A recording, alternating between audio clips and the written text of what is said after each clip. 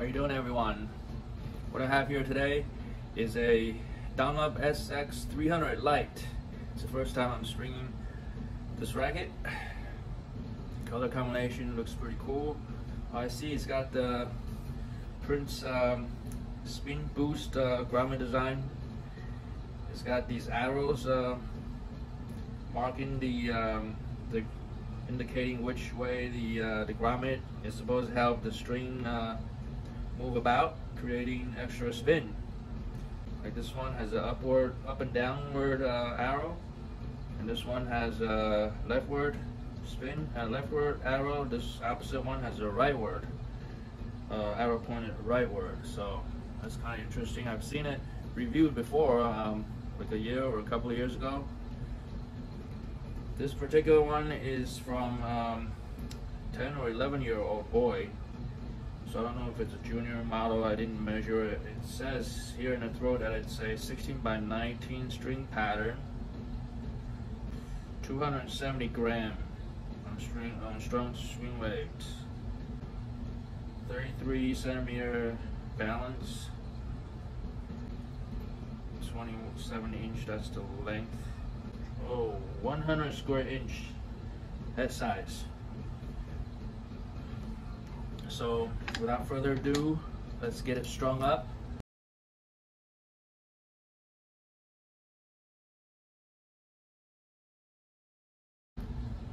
They're going with,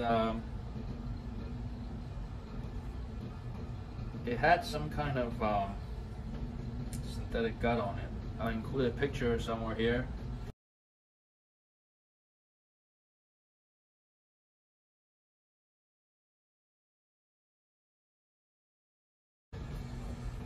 Some kind of synthetic gut with silver metallic reflective spiral patterns. So here it is. I don't know if you can see. Silver metallic.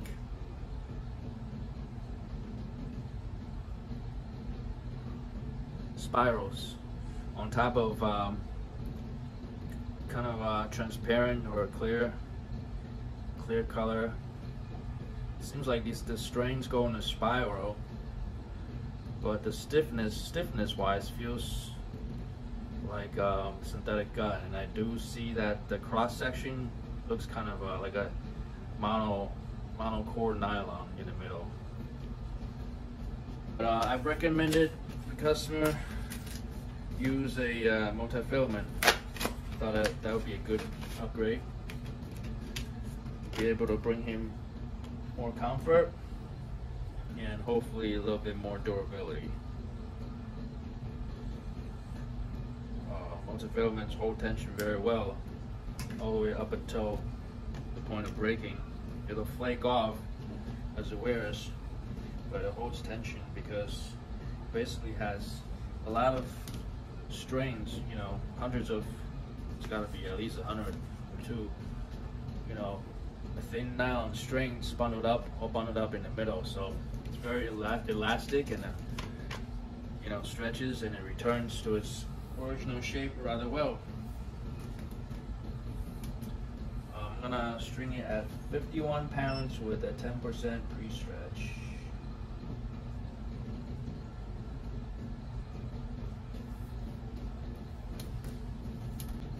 Basically, I'm trying to find the two ends so I can fold the whole thing in half and cut it right down the middle.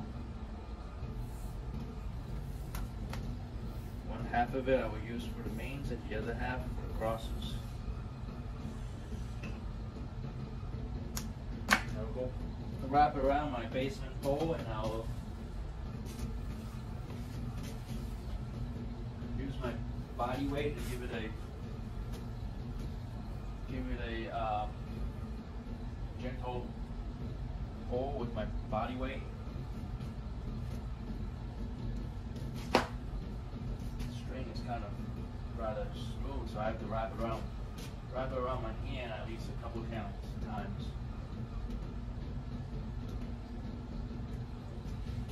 Okay.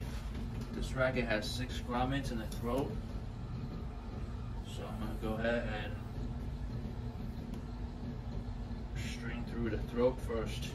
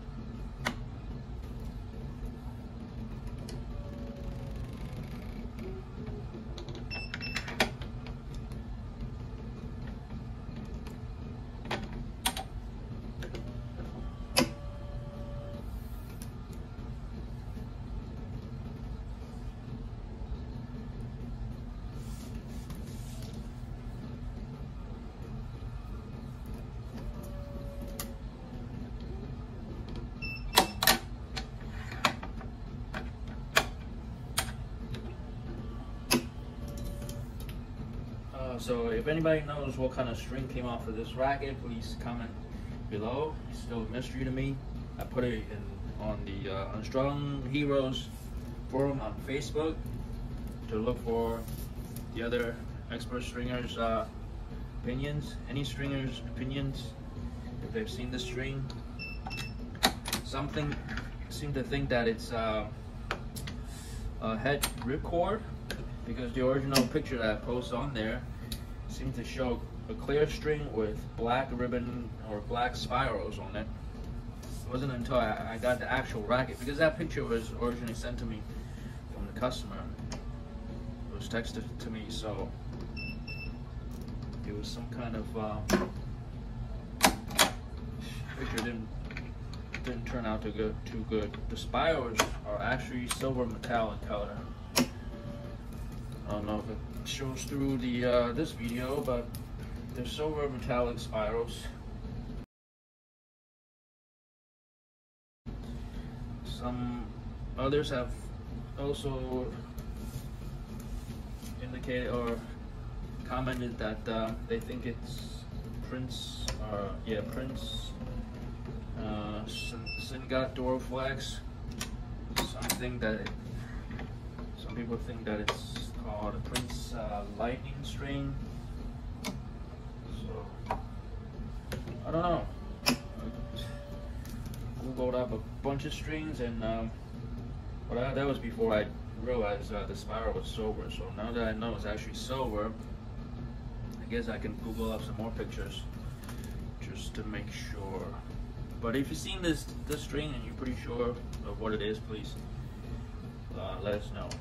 Thank you very much.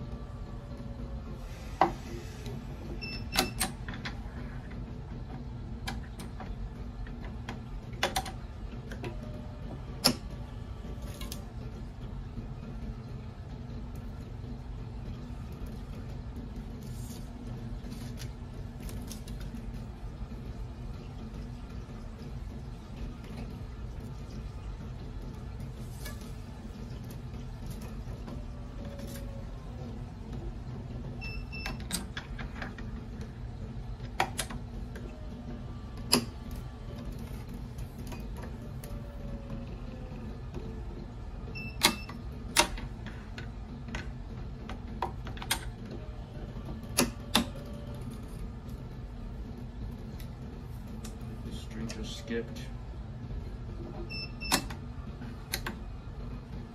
I didn't have my clamp all the way up. Let me check for the tension right away.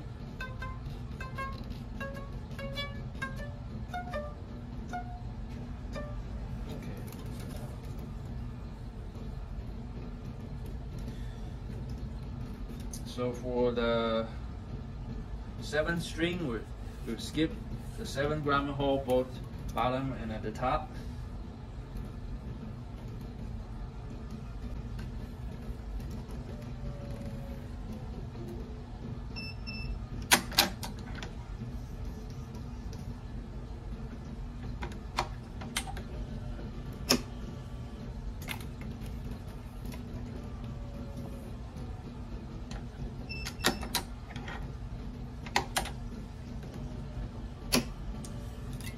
also we're skipping the 9th grommet hole, both top and bottom. So this racket takes main skips at 7 and 9.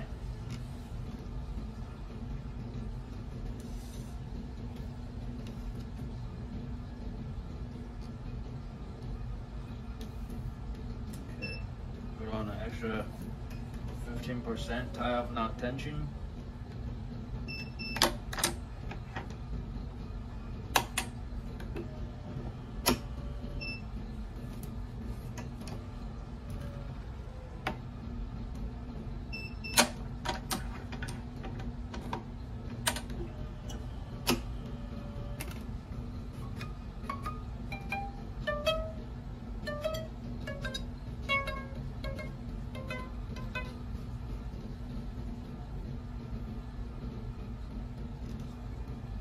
Tying it off in the 8th grommet hole.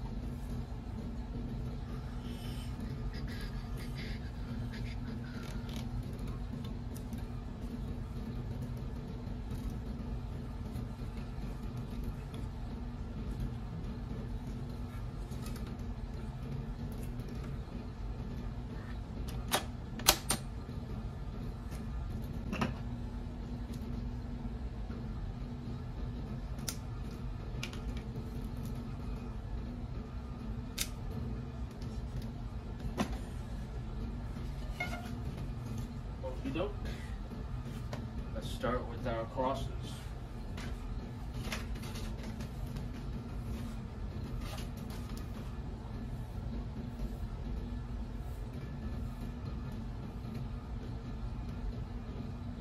Something's off.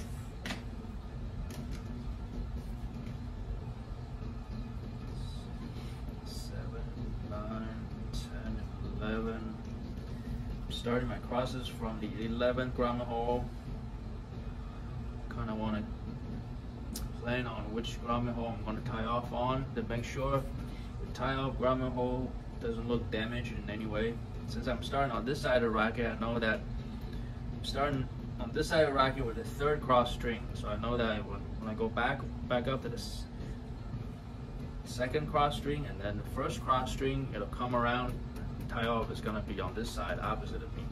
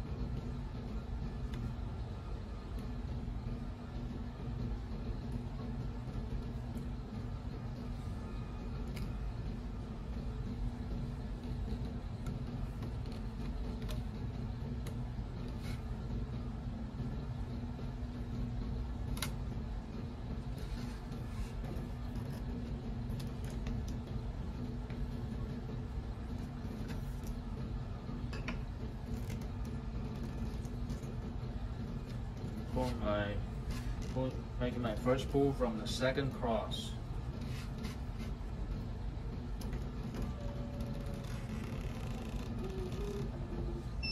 Tighten up my clamp just a little bit.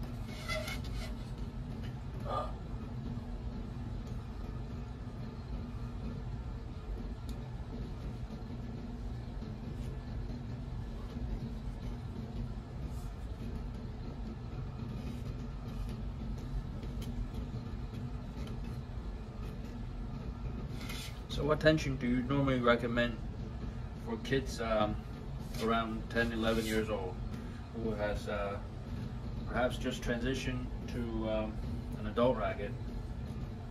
Let me know.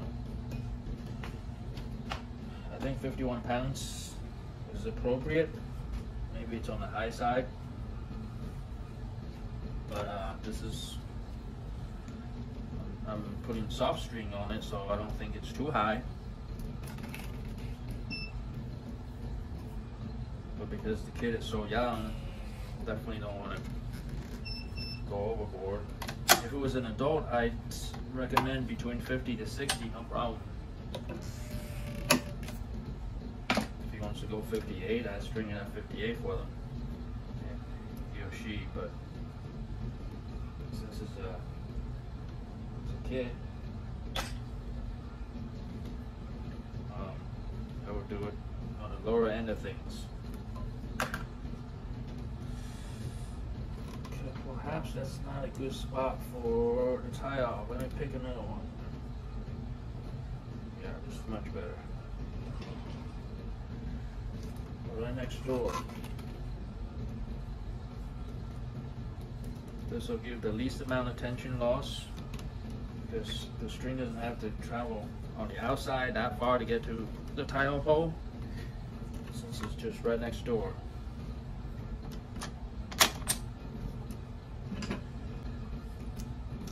Tied off, I can continue with my fourth cross. I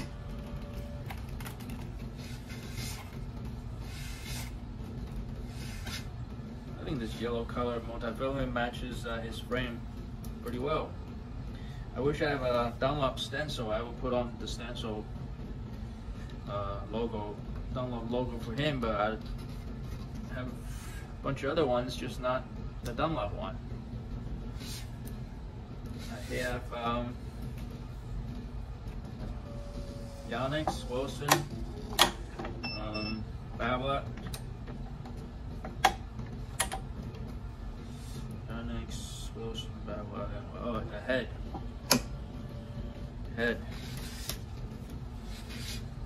Come to think, I have strung a few Dunlops so far, so perhaps I should pick up a Stencil. But then normally I won't stencil it. It depends. If I feel that the customer is somebody who doesn't care about how the string performs, who's a total beginner, who only cares about certain string color, how cool the string looks, I will ask them if they would like me to stencil it. Give them a free stencil. They usually take the offer. How about you? Do you only do it as a pay service for stenciling, or do you do it for free? I mean, it does take like an extra 10-20 minutes, believe it or not. Even though it only takes a few minutes to put on the ink, then I gotta blow it dry with hair dryer. I can't give it back to the customer right away. If I happen to have a customer who's waiting for his racket right away, then I gotta spend the extra 10-15 minutes just to make sure the ink dries before I put it in a plastic bag and give it to him. Last thing I need is to hand somebody a racket with a wet stencil ink, and then he gets all over his clothing. I mean, I do put them in a plastic bag for that reason, but if the ink is still wet, it could get messed up just by the plastic touching it. Or when he goes and take it out with his finger, or he takes it out and starts playing it right away. That ink is gonna get nasty. It's gonna get onto the tennis ball. His tennis partner's gonna love him then.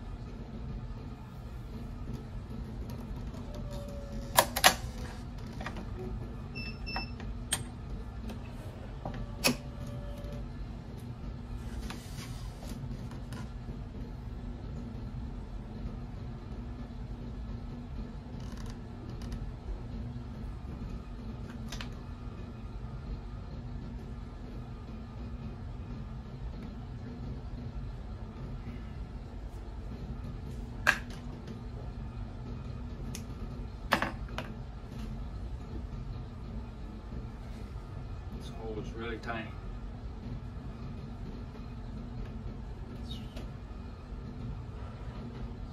I'm guessing that this racket has only been strung once. All the grommets are still as tight as the original.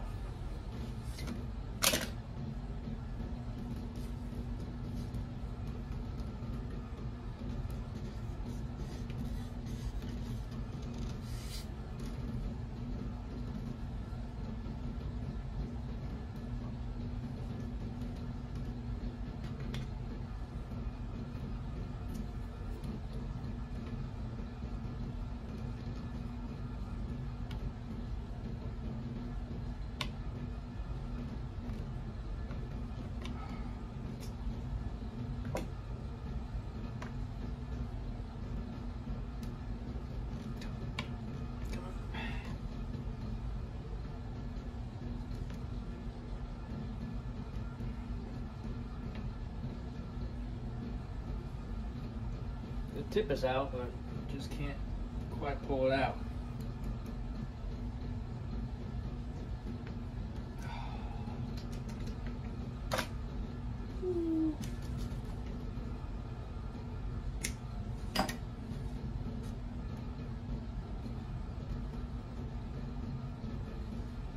Let's try this again.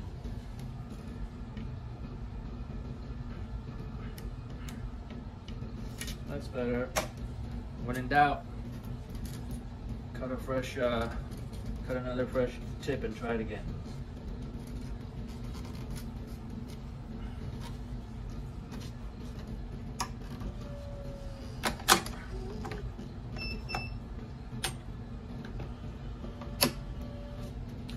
And the last string with extra 15% tie-off tension added onto it. Before I pull that, just want to check for any misweaves. If there's any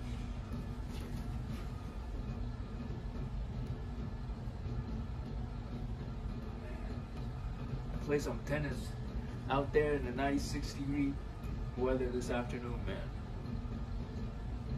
I didn't last more than a set. I barely won the first set in the tiebreaker, and I said to Carmine, I said, I'm sorry, I don't think I can play another one. It's just too brutal out there.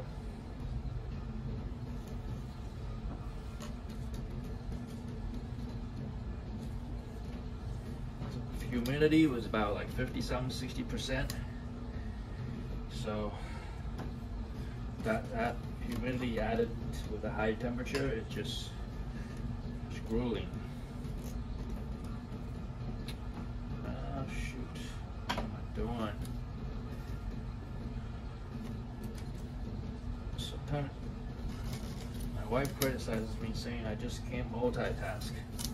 I just proved that. Can't talk and do things at the same time.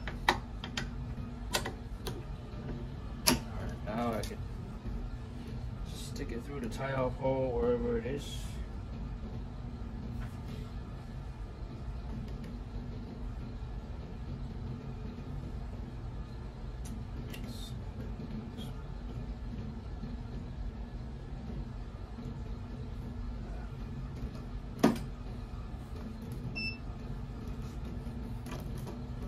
Clamp is up against my tie-off grommet, so I have to move it one teeth away, so I have room to tie it off.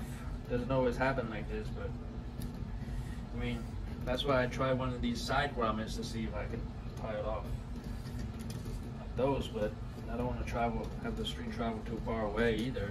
That loses tension just as much as moving the clamp away.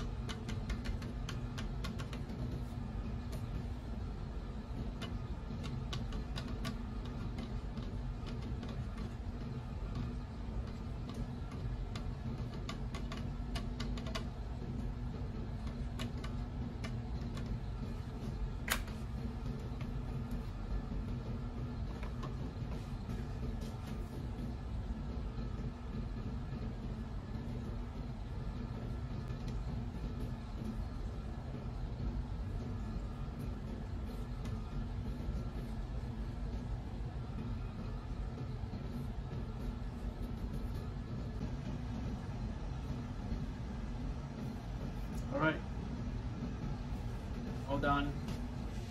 Thank you very much for watching. I will go ahead and give him a free overgrip plus a free dampener as a good gesture for new customer appreciation. Thank you very much for watching. I shall catch you next time. Take it easy.